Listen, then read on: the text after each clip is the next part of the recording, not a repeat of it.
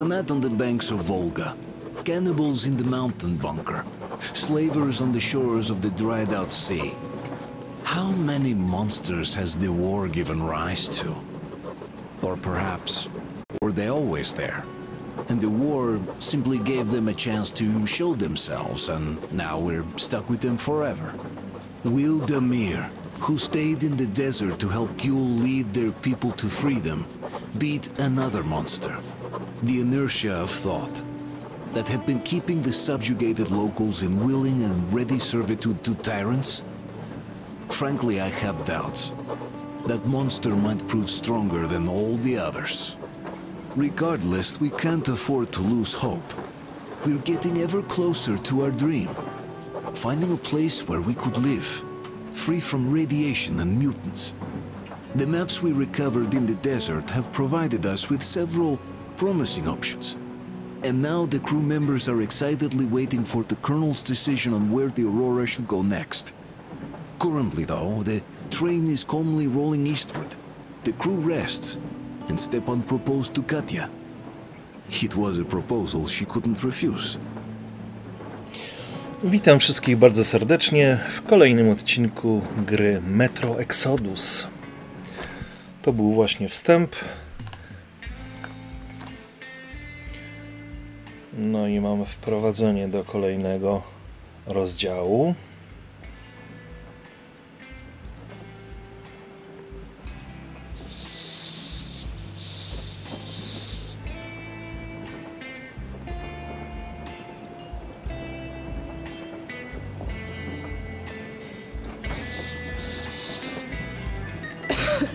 Damn coughing. We've left those sands long ago, and it still persists. What does Crest even smoke? It's terrible. In any case, I'm better now. I hate to interrupt, guys, but you should come to the mess hall. The table is almost served. Thanks, Stepan. We'll be there in a moment. Shall we go, Artyom? Or shall we stay a little longer? It's so nice. You know, Artyom, I've been looking at Stepan and Katya, you and me, and thinking how lucky we are.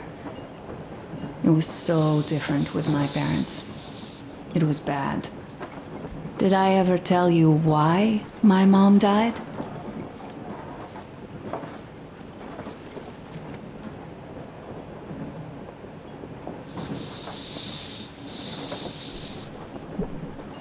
Of course I didn't. It was because of Dad.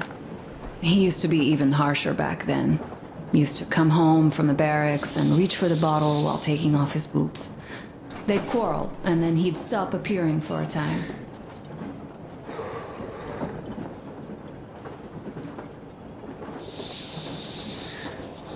And while he was away, she'd start drinking too, and crying when she was sober. She'd feel better. Would get kinda dreamy when drunk.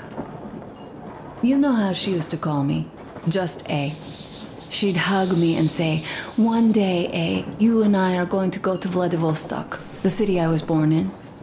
And from there to a village on the ocean shore."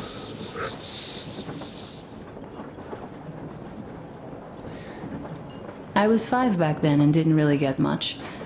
But I could imagine that village and the ocean so vividly. Because I believed her. And then she killed herself. Drank some kind of poison. Father quit drinking after Mom's death. Didn't ever pay much attention to me, but with her gone, he'd never leave me alone. Took me along everywhere.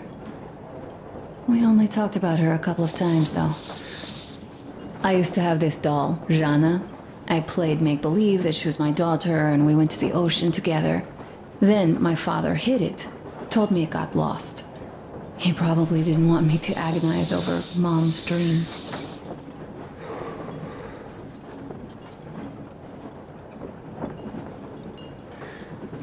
Then I imagine she grew up and went to Vladivostok. And now I'm going, not to Vladivostok, but with you. The dream came true.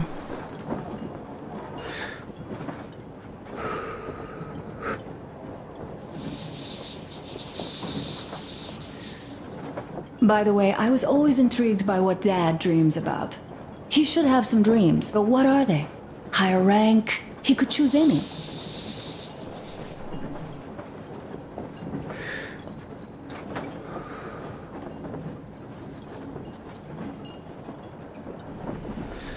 No i co Saving nam? people?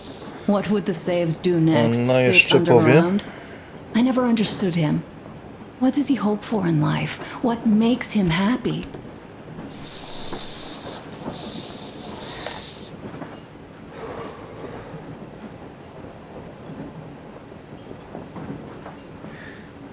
Nothing, perhaps. He never really had any time to think about tomorrow. Down in the metro, those thoughts don't come casually.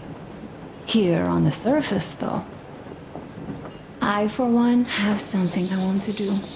I want to run through the sand barefoot, build a sandcastle for the kids. I'm imagining two, a boy and a girl. The boy would be a copy of you. We'd go swimming with mountains behind us. Wooden houses on the shore. The sun would wake us up every day, rising from the ocean. That harbor is our destination. Worth going there even if we have half the world to cross. Everyone should have a destination. A point on the map where they aspire to go, and where one could finally be happy. All our guys have their own. Damir, another. We broke out of the metro and are now starting to scatter. Not at once, of course. At first, we're all still running together, searching. But eventually, each of us will find a point like this and stay there. I don't know where my dad's destination is. Don't know where yours is either. But I know I love you a whole lot.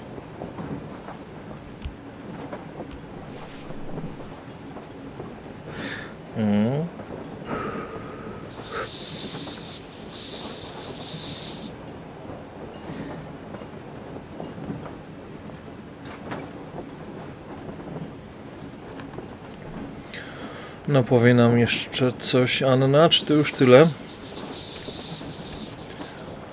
No dobrze, skoro podano do stołu, to chodźmy może. No, Artyom. I'll rest some more and join you later. Aha, no dobrze, niech będzie i tak.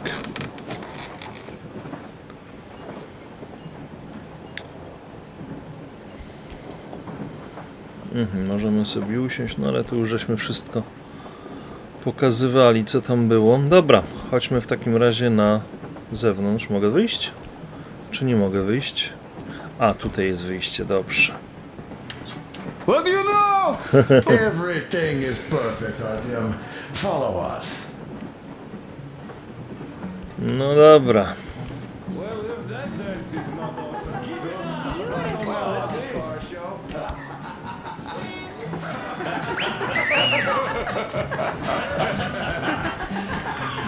Impreza na całego. Good job! Come on, guys, give it your all! Is it foxtrot?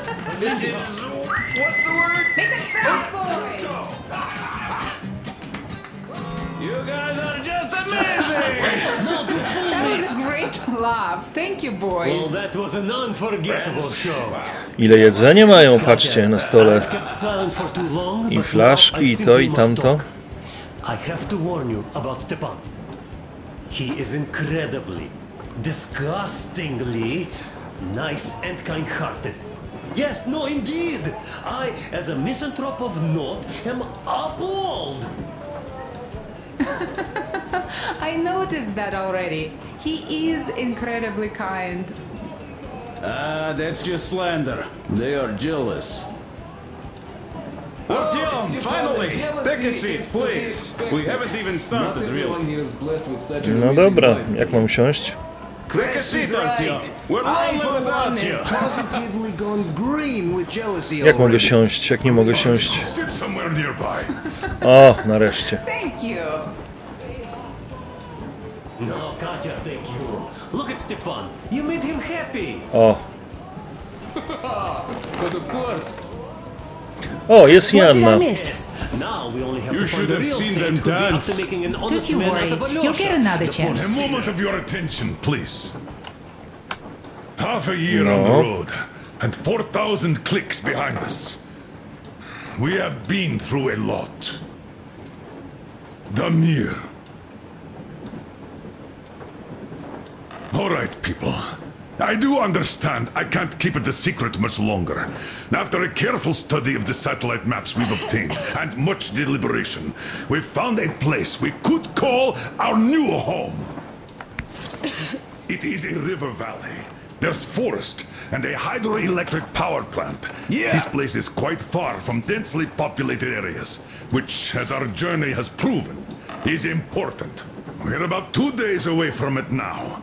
So, congratulations, everyone! Yeah! Yeah! Yeah! Yet, this is not our last order of business for today. Stepan, Katya. Oh, rings! Stepan, Katya, repeat after me. I take you to be my spouse. I take you to be my spouse. And vow to hold you from this day forward. And vow to hold you from this day forward, for better or for worse. For richer, for poorer. For richer, for poorer. In sickness and in In health. sickness and in health. To love and to cherish love and to until cherish death do us death part. do us part.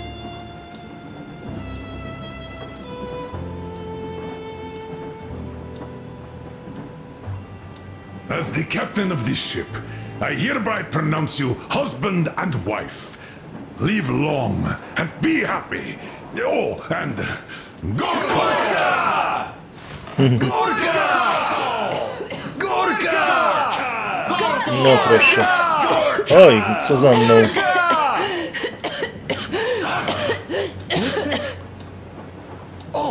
O kurczę. Kaszle krwią. Coś niedobrze.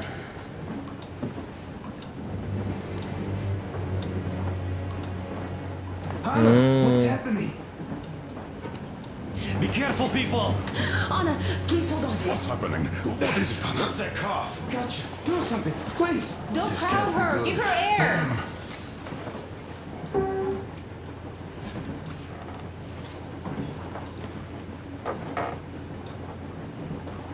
I'm sorry I didn't say anything.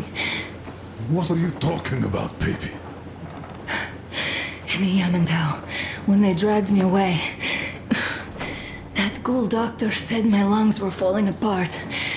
The gas I breathed in that ammo dump said I How don't can you have lungs. believe that monster? We've just been through a desert and all that sand, so that might be the reason. Katya, Artyom, a few words.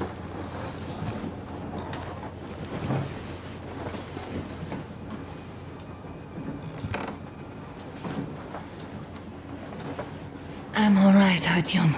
Go. I'm fine now. No dobrze, to idziemy.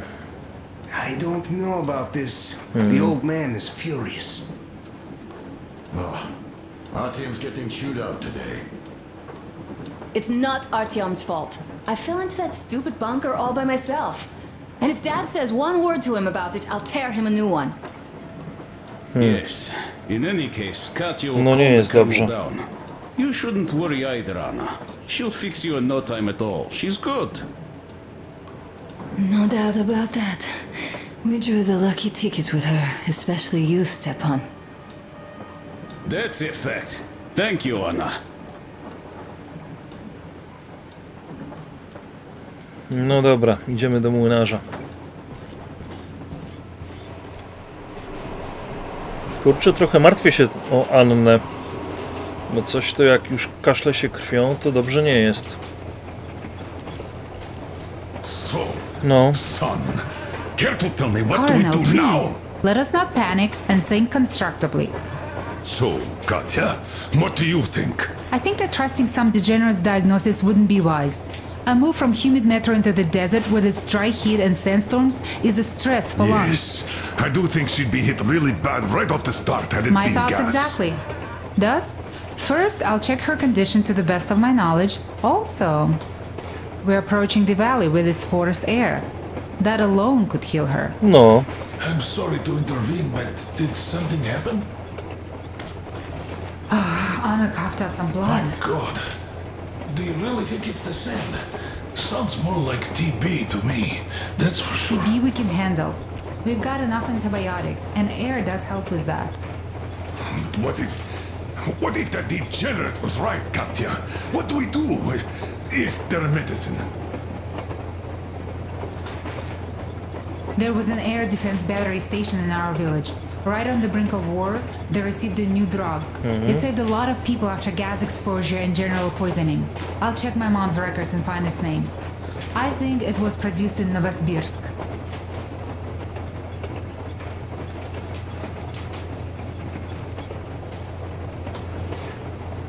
Right, Novosibirsk. Yermak, your opinion? For Anna's sake, I'd go to the edges of the earth. As for Novosibirsk, it's about 2,000 leagues. Then it's decided. We head for the valley. If it is suitable, we settle there. If Anna's state worsens, I'll take a group of volunteers to find that drug. So Katya, please, find that name for I'll us. find it, don't worry. One more thing, Artyom. I want no surprises in that valley. You are our most seasoned scout.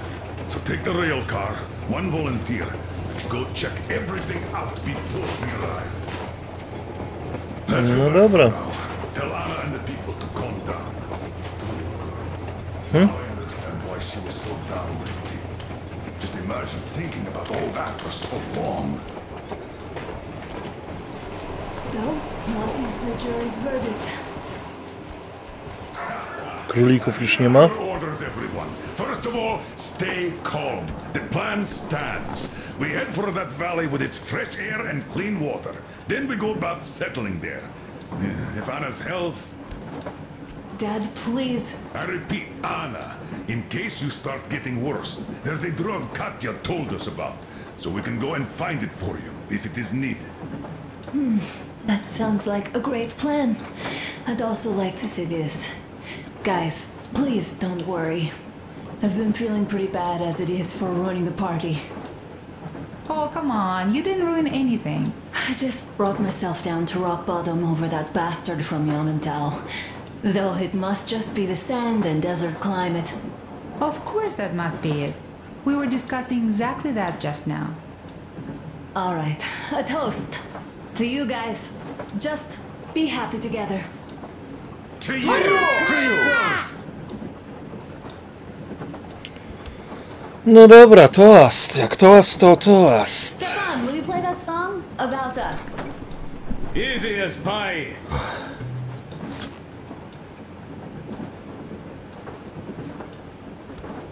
No i co, pusty kubek już.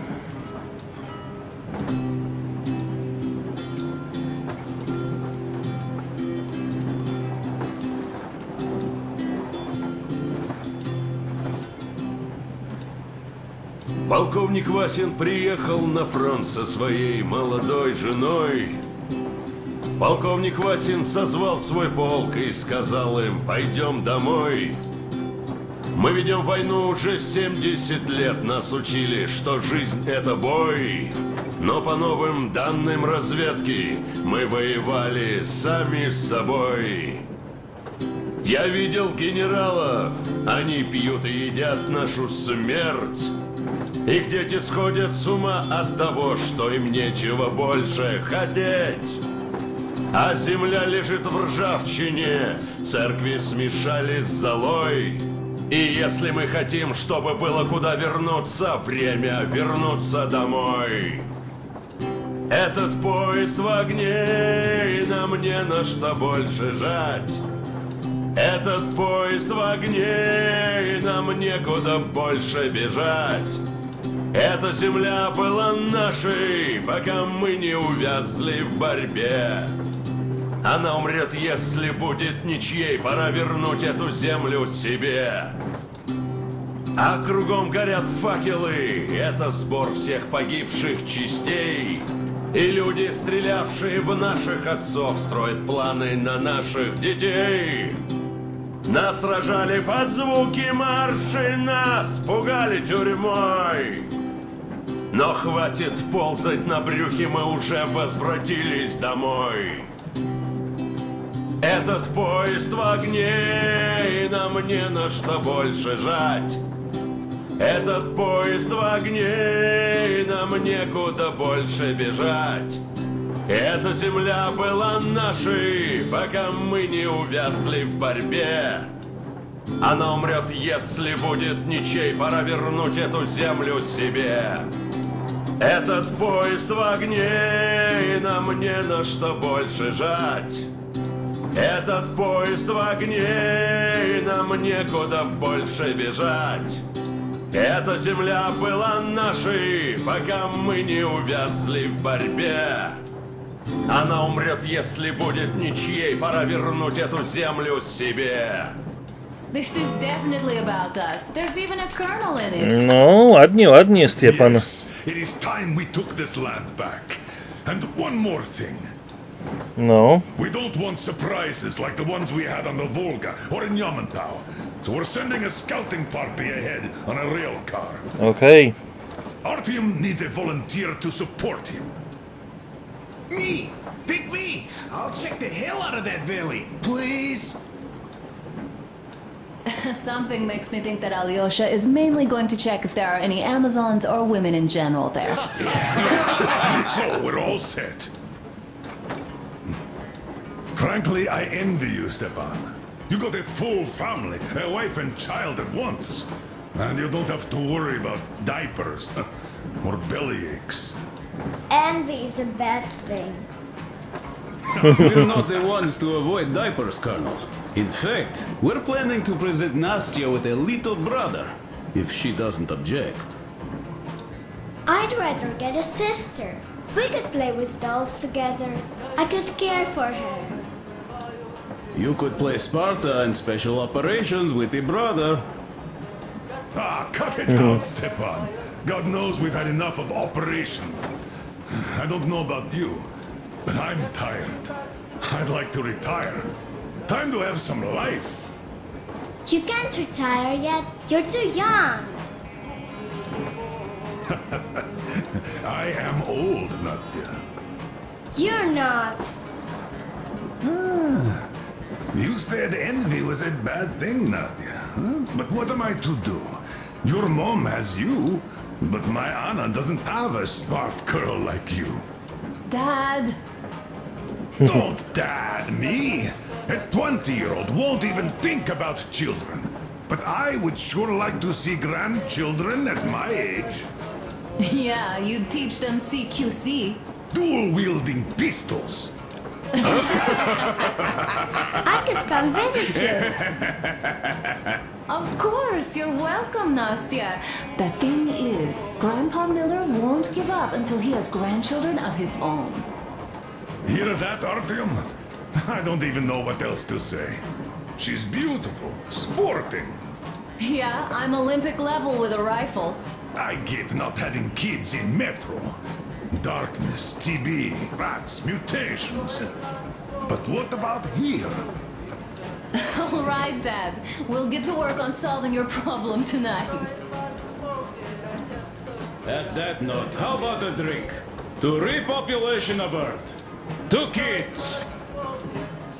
Yes, to children. To To children. children! Great. One more toast. To the new colony. May it grow and prosper. To the new To the new colony! So smooth. And they even got women joining. Alyosha, I never doubted you. Yes, Alyosha. I don't think you should be worried about that. If we are successful, there will be people joining us. Honest, good people. I'm sure they survive too. Well, if any bad people decide to show up, they'll be sorry they did. Oh, definitely. When we're done with the bad apples here, we might think of something to do about Moscow. That's true. love! To love! Damn, the sun is setting in perfect today.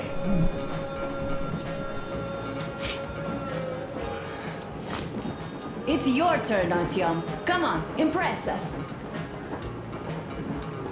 To znaczy? This heat is just unbearable, I must say.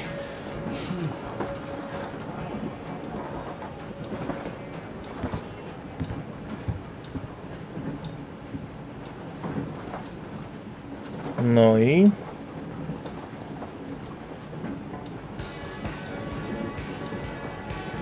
Czyli koniec dialogów. No dobra, wstajemy.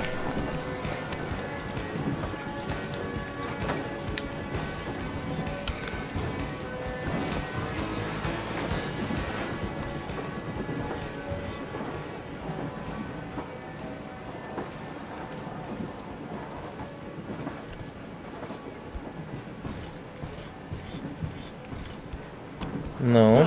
Hello, Artyom. Hello. Hello, my friend.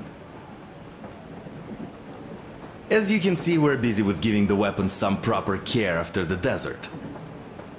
Yeah, I hate sand, I must say. It's rough and coarse and gets everywhere. Irritates me to no end. So, as soon as we got out of that hellhole, I started cleaning and overhaul.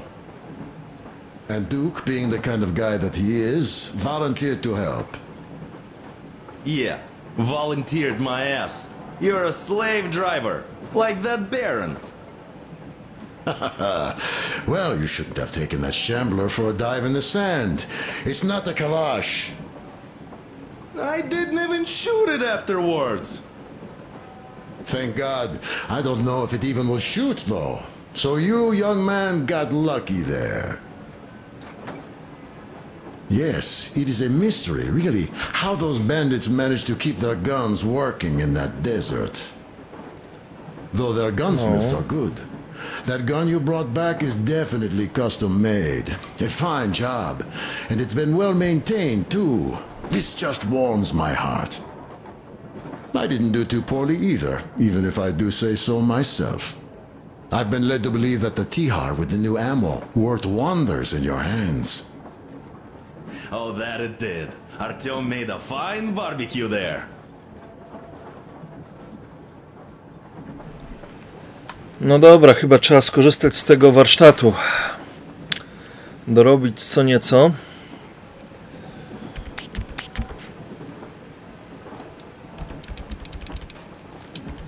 Mamy sporo surowców.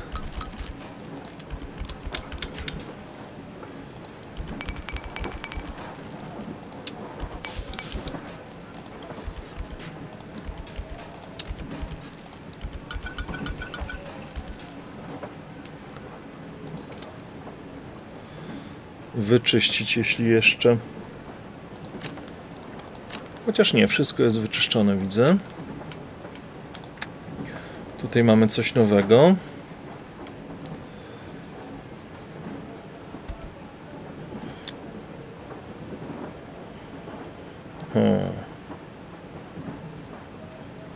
Różne bronie, które możemy potencjalnie sobie wymienić, ale ja wiem, czy będę to brał. Może to wezmę?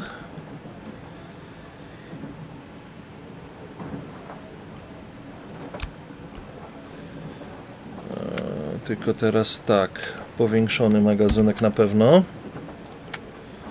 I tu jeszcze mamy co? Gatling jakiś.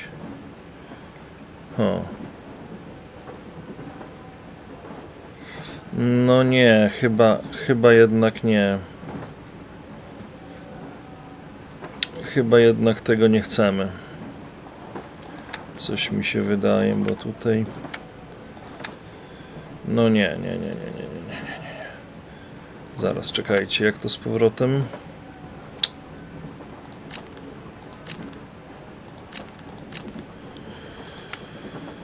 Dobra, to weźmiemy sobie tego bulldoga. To chyba będzie najrozsądniejsze rozwiązanie. To z lunetą niech by było. I to też by niech było. No dobrze. Czyli mamy Tichara, Zawór i Bulldog. To by było na tyle. Stąd... Yes, in any case, you don't need to worry about their weapons, Artyom. I'll have them in mint condition by the time we make our next stop. Okej.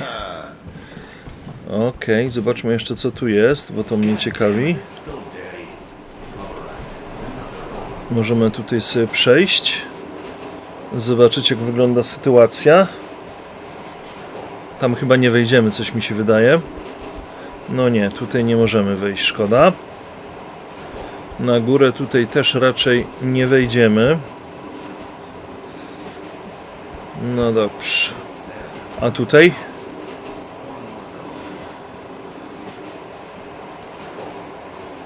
Tu możemy wejść. Well, bratucha, Anna sure gave us all a scare. Oh, but don't you worry. It does look like tuberculosis, but Katya is a Miejmy nadzieję. She'll put her back on the feet in no time at all. Okay. Besides, there's finally something nice ahead. A river, a forest, even a hydroelectric dam. Nie no, już palić to nie będziemy. I haven't fixed one yet. So don't worry, Artyomich, everything will be fine. Soon we'll have a chance at normal lives at that valley, you know? Okej. Are you and Anna gonna have kids, Artyom? It's about time, bratucha. No, też coś Moscow sugeruje. doesn't sound right for those with radiation and all, but the valley, oh, that's the place. And Stepan and Katya would follow suit too, since they're married. No dobra. We do have to populate the closer. Wracamy w takim razie. Tutaj coś jest do zrobienia. Książka. Nowa notatka. O!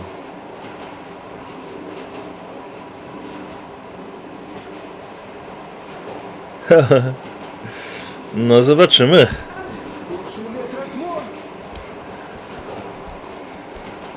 Okej. Wracamy w takim razie.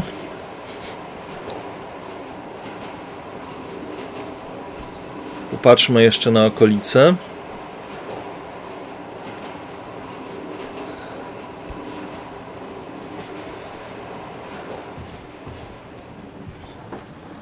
What the hell? It still doesn't go away.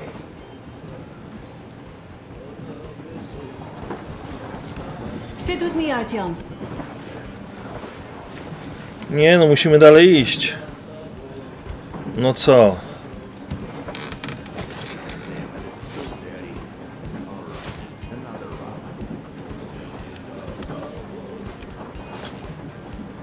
No przytulmy, Anna, przytulmy.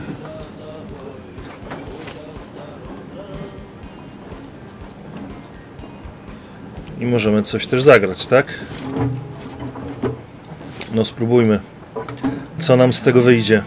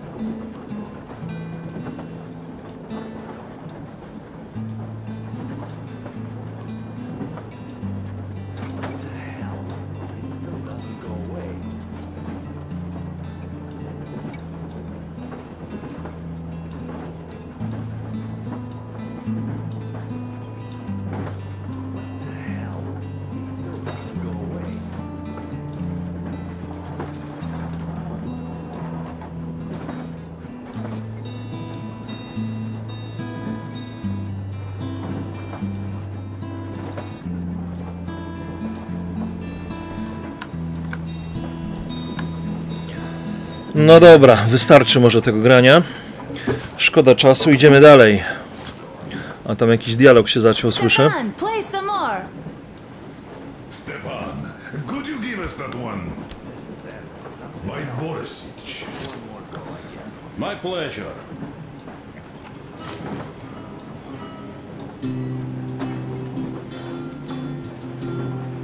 No dobra. My powoli się zbieramy. Trzymaj się, Anno. I lecimy w dalszą drogę. Królików już nie ma, zjedzone.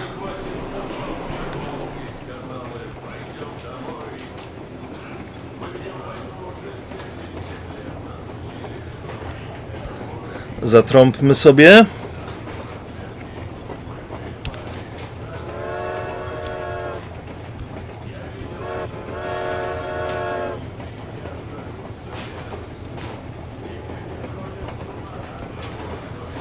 No dobra.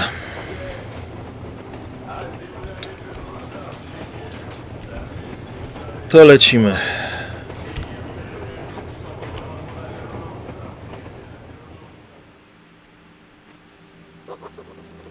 I can't say I've ever been religious, but right now I'm begging all gods, please, watch over Anna and make the valley cure her of her affliction. In the meantime, Alyosha and I are on a recon mission. We have no idea of what is waiting for us there, though Alyosha seems convinced that there are going to be crowds of women eagerly anticipating his arrival. If that turns out to be the case, then I have the best companion possible for this mission. Okej, lecimy dalej.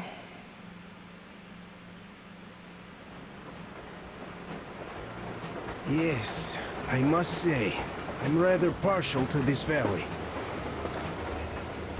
Take air for one. Makes your head swim. Never smelled air like this. Kurczę, patrzcie jak tam pięknie. Ale fajne góry.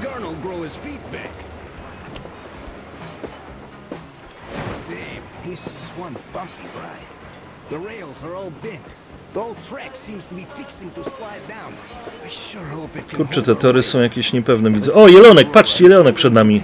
Ucieka.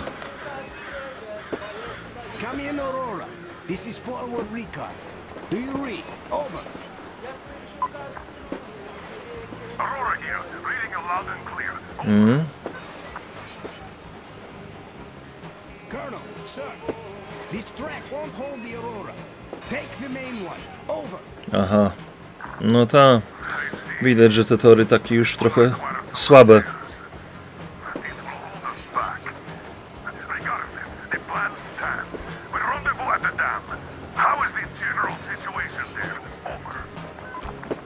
The general situation is completely awesome, Colonel. Sir, Anna is sure to love it here. Oj. Coś to marnie wygląda. So the plan goes like this. We get to that dam, check it out quickly and call them over. Ale okolice przepiękne, patrzcie.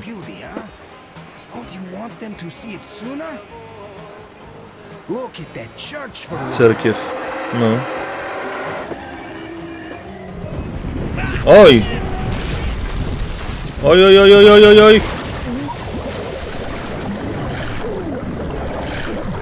No to ładnie.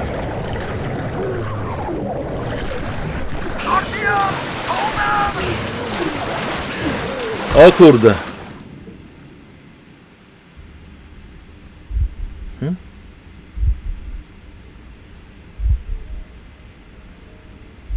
No i co teraz?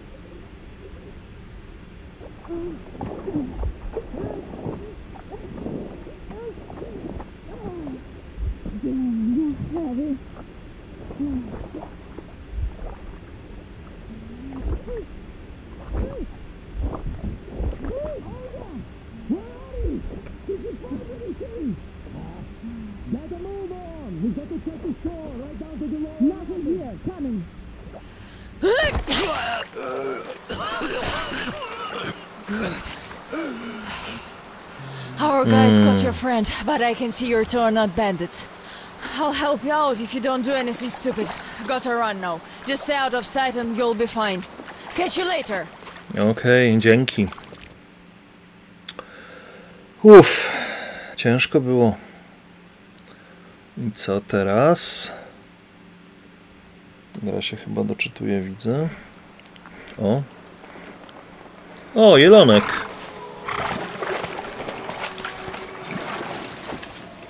Ciekawe, czy to ten, którego żeśmy mieli po drodze. O kurde, gdzie my jesteśmy?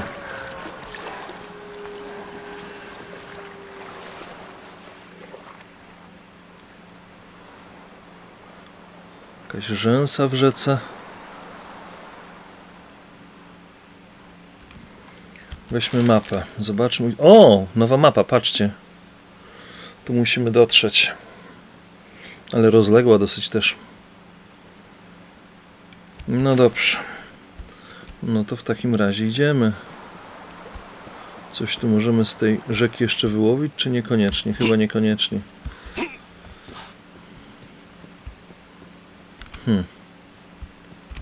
O, kibelek tam, Sławojka.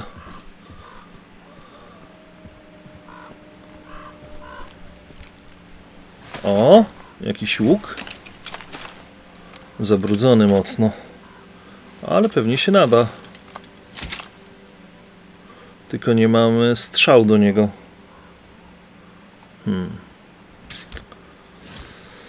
No dobrze.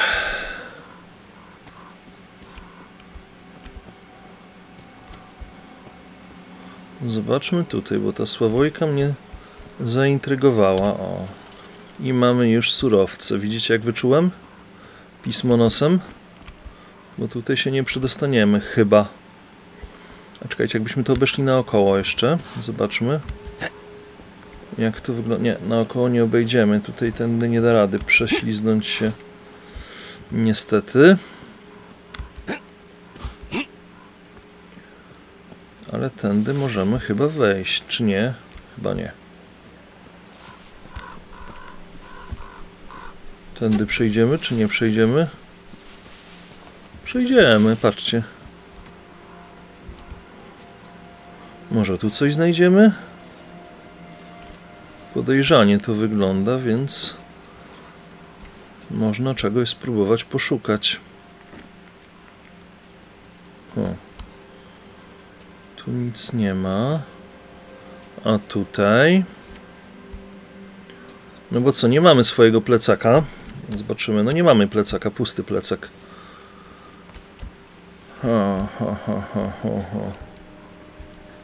Tędy nie przejdziemy, musimy wrócić tędy, co żeśmy weszli chyba.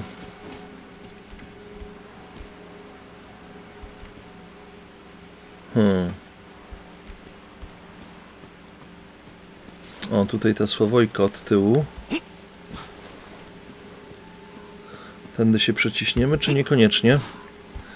Chyba niekoniecznie. Z tamtej strony się nie dało, to tutaj też się nie da. No dobra. To wracamy w takim razie przez te chaszcze. Skoro inaczej nie można.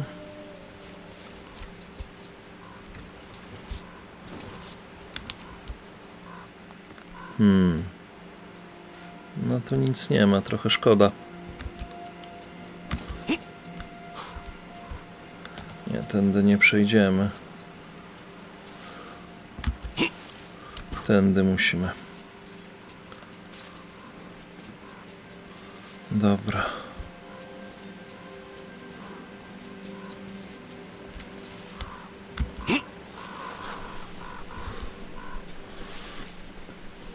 Czyli co? To żeśmy zwiedzili. Teraz tutaj pora do skansenu zajrzeć.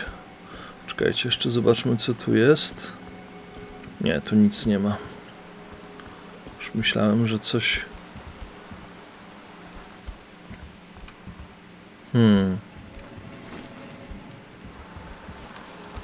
Zapalniczkę mamy? Mamy.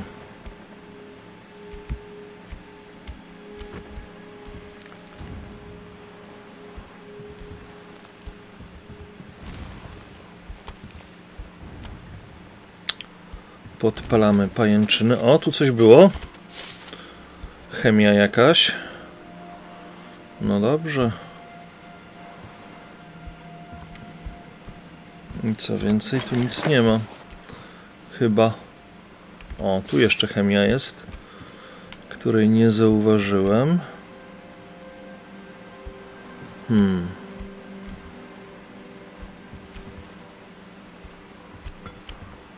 Tu jest chemia, kolejna.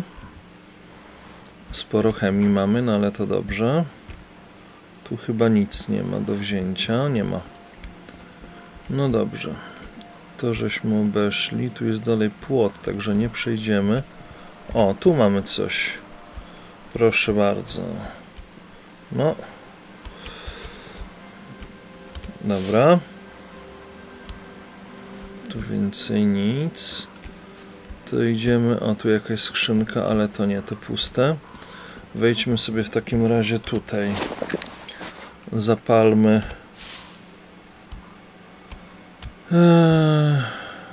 O kurde. Mocne.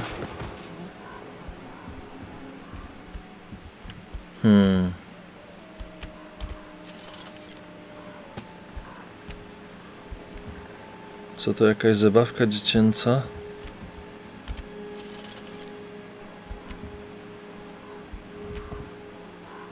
O!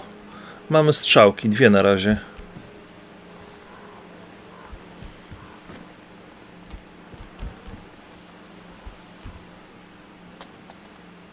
Oj, coś zrzuciłem niechcący. Tu jakaś książka. Ale nie możemy żadną interakcję z nią wejść.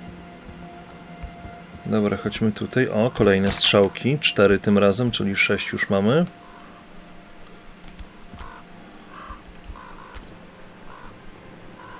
O.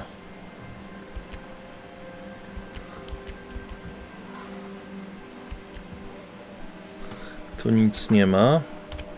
Oprócz surowców oczywiście. Tu pusto. No dobra, schowajmy zapalniczkę. O! Tu jeszcze surowce, fajnie. No i to by było na tyle chyba. W tym domku. Czekajcie, tutaj jeszcze coś było? Czy mi się zdawało? Chyba mi się zdawało. Dobra. Wracamy na główną dróżkę.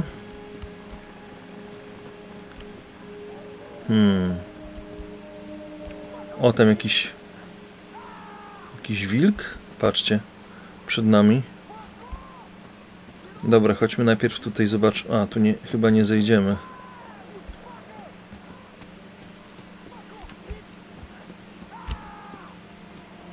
Zobaczmy, co to się dzieje tam. Jeszcze tutaj coś dziwnego mamy.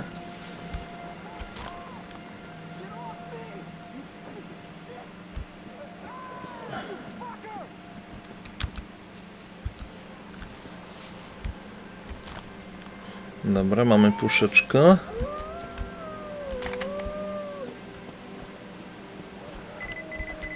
O!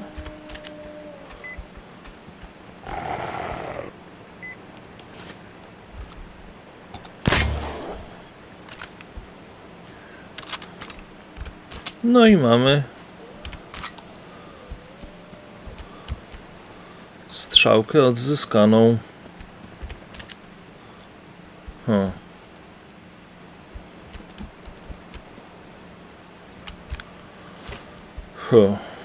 Tu nic zrobić nie możemy chyba.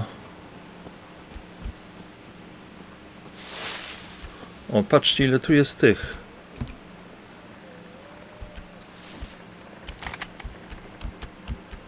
Musimy to pozbierać, bo to są surowce. Więcej możemy, bo tu już 5 zebrałem. A, więcej nie możemy chyba. Bo cały czas jest 5, widzę.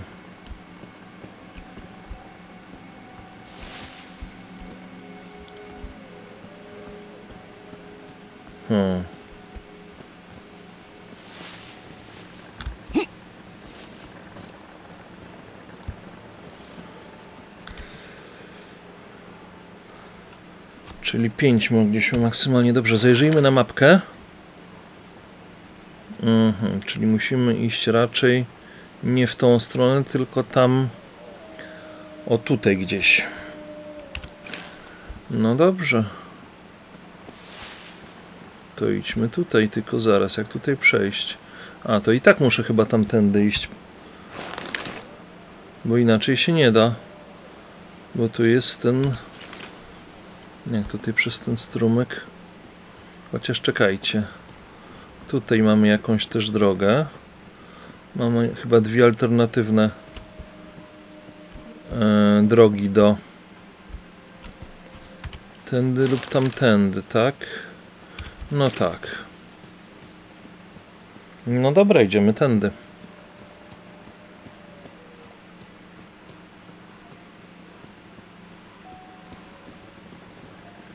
Kurczę. Jaki klimat.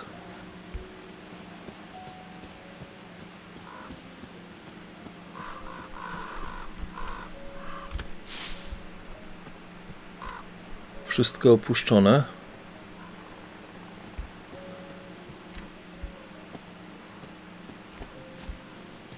A jeszcze przejdźmy się tamtą drogą alternatywną. Może tam jeszcze coś znajdziemy. Bo tamtędy... O, tu coś jest.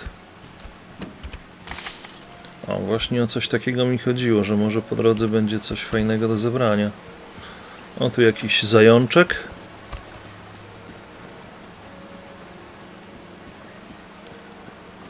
Grzybek świecący. A tu co? Jakiś ołtarz. Czy nie wiem, co to jest. Aha, i tutaj mogę przejść na drugą stronę. No ale tam chyba nie ma sensu przechodzić, bo tam już żeśmy byli. Dobrze, wracajmy w takim razie do naszego punktu.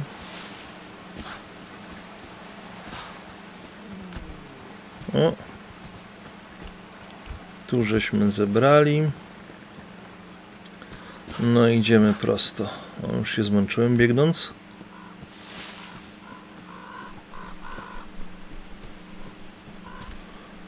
Tu jakaś ruina opuszczona, patrzcie. Zobaczmy, co jest tutaj. Tutaj chyba nic nie będzie. W takim stanie to wszystko, że... O, jednak jest. Proszę bardzo. Myślałem, że nie będzie, a coś się jednak trafiło. Czasami warto właśnie eksplorować takie opuszczone tereny, bo może być jakaś niespodzianka. Czy ja słyszę kogoś w tle? Jakąś rozmowę?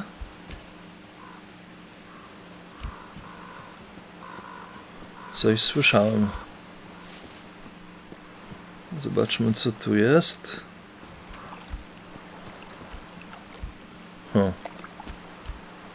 Tu już do wody się zbliżamy.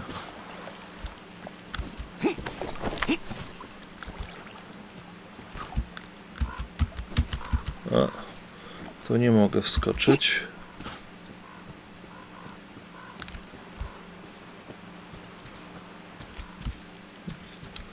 Tu jakaś rzeczka sobie płynie.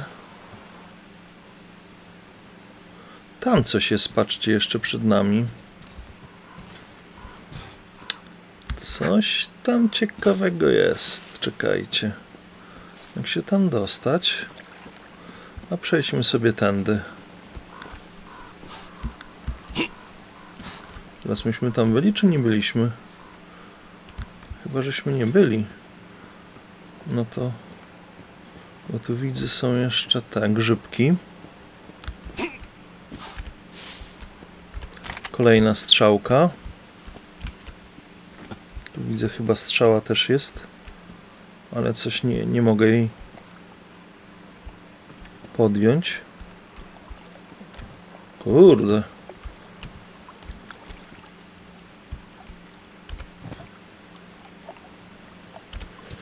No nic, zapalmy, niech się pali. Tu nic nie ma.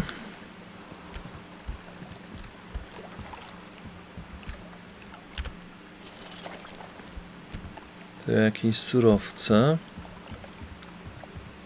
Przystań jakaś tu. Tu na łódce nic nie ma. A szkoda.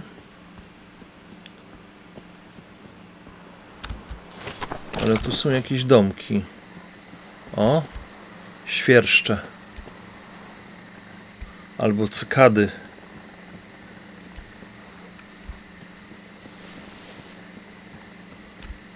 Można tu wejść do tego domku?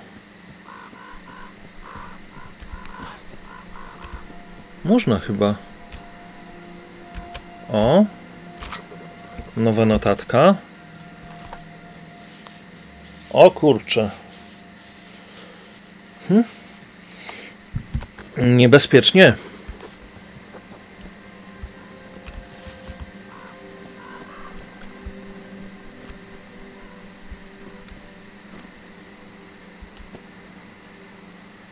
O?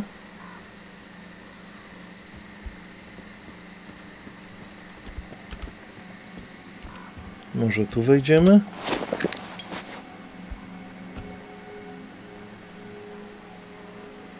Aha, czyli tutaj, gdzie żeśmy byli, to już chyba jest, patrzcie, bo tu jest to wejście. Tak. Dobra, cofamy się. A nie o to nam chodziło. Tędy mamy iść, jeszcze spojrzę na mapkę. Tak, dobrze. Idziemy tędy w takim razie, bo tu już żeśmy się cofnęli. No ale chciałem zobaczyć, co tu jest, bo jednak w jakiś tam sposób było to intrygujące.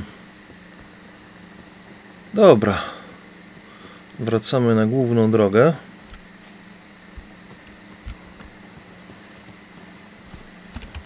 Tędy?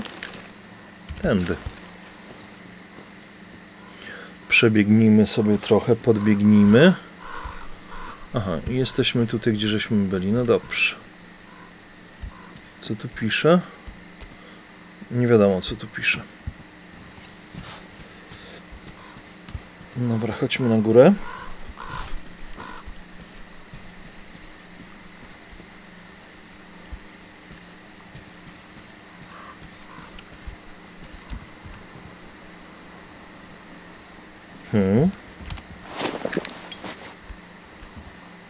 Jak tu ciemno. Ale mamy latarkę.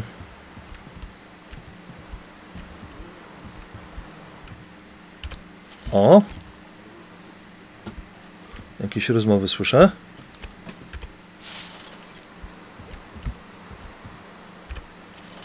Ale muszę tutaj co nieco zgarnąć, bo tu widzę sporo surowców jest, słuchajcie. A przede wszystkim strzałek, które nam są w tej chwili no, tak jakby raczej potrzebne, bo nie mamy żadnej broni oprócz tego łuku, czy tam co to jest. Kusza chyba raczej niż łuk. Tu są jakieś stoliki, ławki, prawda? To chyba była szkoła. Nowa notatka, zobaczmy. No proszę. No jak ktoś chce, niech sobie zrobi stop klatkę i poczyta. A tu mamy metro 2035. Pianinko. No tak średnio. O, filtr jak gdyby do maski, dobrze widzę. Ale nie możemy go wziąć, słuchajcie.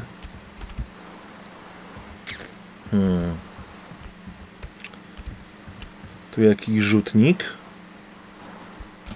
O, coś tu było. Strzałki oczywiście, 3 tym razem. Kurczę, czego my nie możemy wziąć? Zastanawiam się, tych filtrów do maski. Ani maski nie możemy wziąć, ani filtrów. No trochę szkoda, bo może one by nam się za chwilę gdzieś tam przydały. Chociaż niby tutaj okolica wydaje się taka, no, w miarę czysta. Dobra, tu byliśmy. Wychodzimy. Gasimy światło.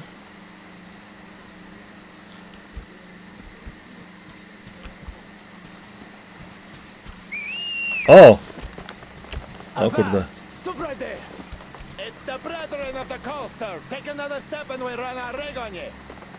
No ładne przywitanie. If you know what's good for your ground-loving ass, even one of you drifters we caught today is too much!